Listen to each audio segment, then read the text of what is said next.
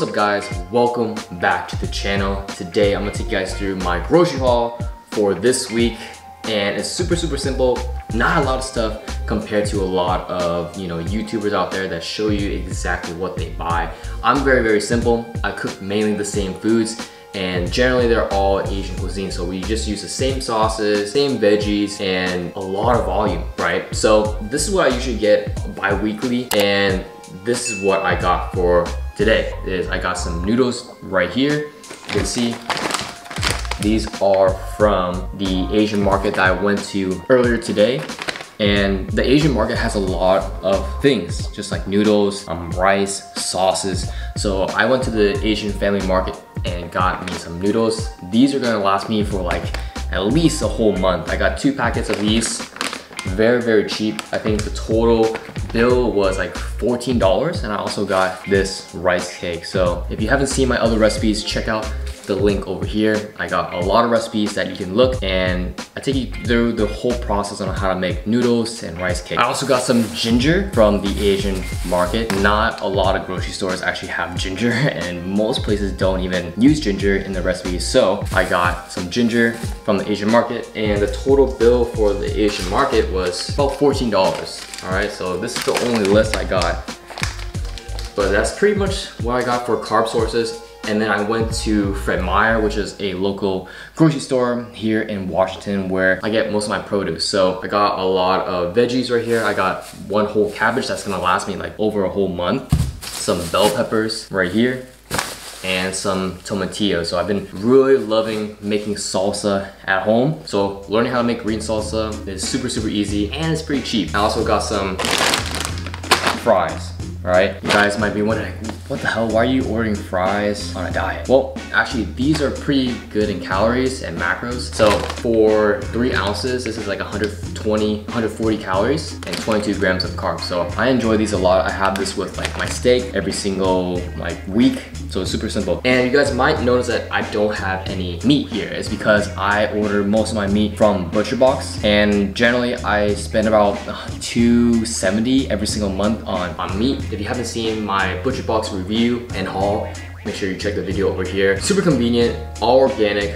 I won't go into the details of it, but I spend around $270, $230 every single month on meat. So if you split that up with all the veggies, carbs, everything, I spend around $100 every single week. So generally I spend around $300 to $350 every single month on groceries and also my meat. And mind you, I cook for me and my brother, so I split that up into 2. So it's gonna be a lot cheaper for you if you're buying all your groceries on your own. This is super simple. You can make a lot of recipes just from this alone. So let me show you exactly what I'm gonna use all this in my next meal. Oh, one more thing. I also got some soy sauce. This is a no soy sauce from Whole Foods. I might be allergic to soy, and that's why I got this. So I got this no soy sauce. And here is all the ButcherBox. So I have chicken thighs. I also have some chicken bones, as well as salmon and some steaks. So that's where all my meat is. So here is the bill from Asian market, about 14 bucks. Meyer, another $14. So that's like about 30 bucks. And the soy sauce is about $5. So I spent about $35 on everything right here.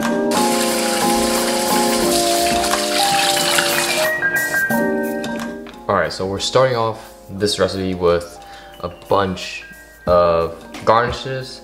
So we got the onions, ginger, and cilantro. So I chopped this up finely, as thinly as possible.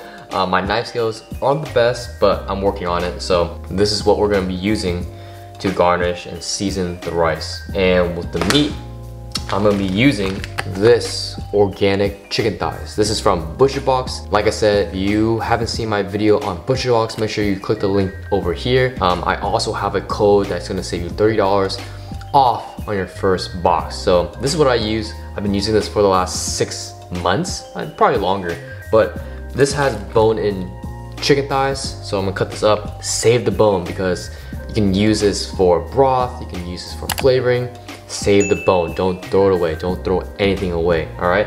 And I also have a video on bone broth over here. Super simple chicken broth. So we're gonna prep this. The package comes with 2 chicken thighs. What you wanna do is take out the bone and chop it off into thin slices, all right? Like I said, make sure you save the bone for stock, cause you can do a lot of things with chicken broth. We're gonna cut this into thin slices, thin chunks, so that it's gonna cook a lot easier in the congee. So you can do thin strips, you can do thin cubes, whatever you like to do. I'm gonna do smaller strips, and since I have like maybe 3 cups of rice, I'll put 2 chicken thighs into the congee. Get some protein, and it's gonna taste so good. Now, since all your chicken is cut up, I'm just gonna season it, salt and pepper.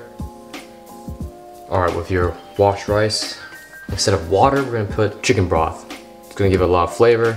I made this a couple days ago, so it's solidified. It's all collagen. It's really good. So we're just gonna pour this in. We're gonna let this boil, and we're gonna cook this rice for a good 20 minutes. Once the soup is boiling, we're gonna stir it just a little bit.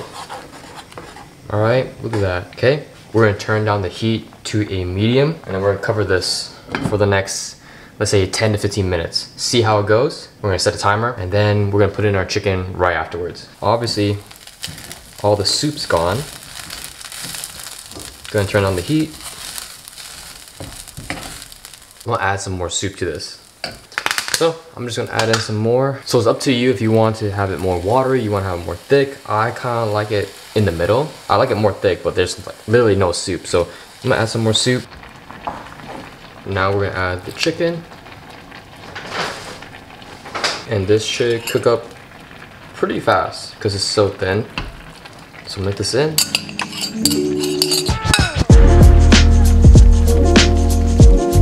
Alright, now this is pretty much almost done. We're just gonna cover this halfway. We're good to go. Alright, it's pretty much done. Just gonna give it a taste test. It's so good.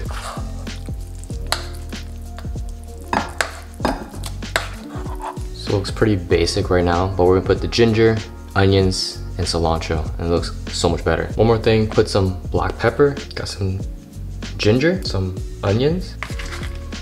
Put a lot. I love a lot of onions, and some cilantro. And that's my version of congee.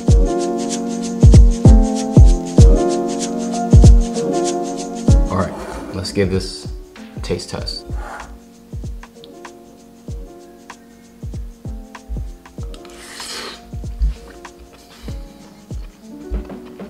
So good. Hope you guys like this congee recipe and my grocery haul. If you guys like the video, make sure you like the video, comment, subscribe, and I'll see you guys in the next one. Peace.